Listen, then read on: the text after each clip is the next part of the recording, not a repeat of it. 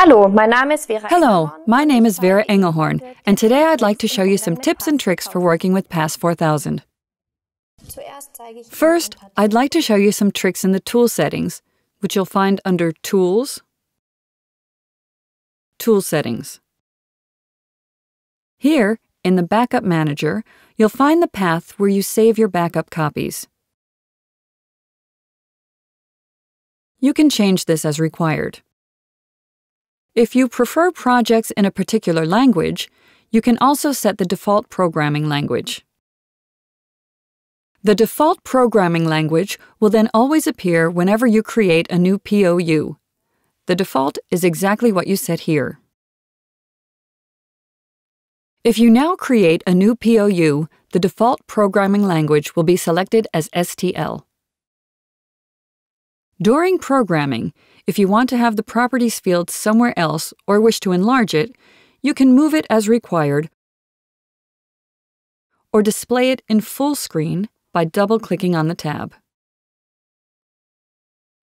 All of these windows work this way and can be moved as needed. You can return to the original view via Window, Restore Default Workspace.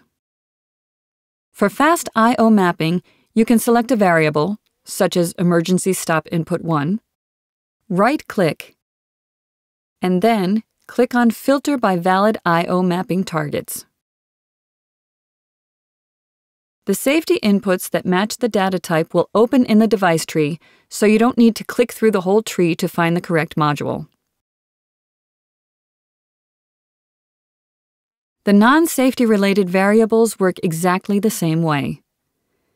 In this case, all the standard output modules with the respective data type will open. Another tip I'd like to show you is for comparing projects. If you have an offline and an online project selected, and you right-click on Compare, the differences between the two projects will be illustrated graphically. As a result, you can establish with a single click whether anything has changed, and if so, where. You can also follow the same procedure with two blocks. Working with shortcuts also makes your life easier with PAS. A list of all the shortcuts is available under Help, Keyboard Shortcuts. Here you can view all the shortcuts. I'll show you another trick to save you time when creating a project. Instead of clicking on Build and running the build process, you can click directly on Project Download. You will automatically be asked if you wish to build the project. The build is then executed, and you've saved yourself a few clicks.